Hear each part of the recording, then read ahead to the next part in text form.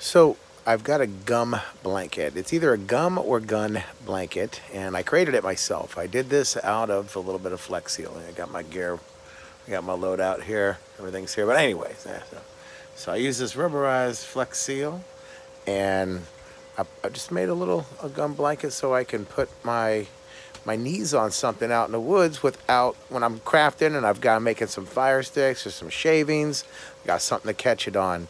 And it's a barrier between me and the ground. So on one side, it is orange. You know why it's orange? Because it used to be, you got it from the county, and it was a sandbag. I cut it open.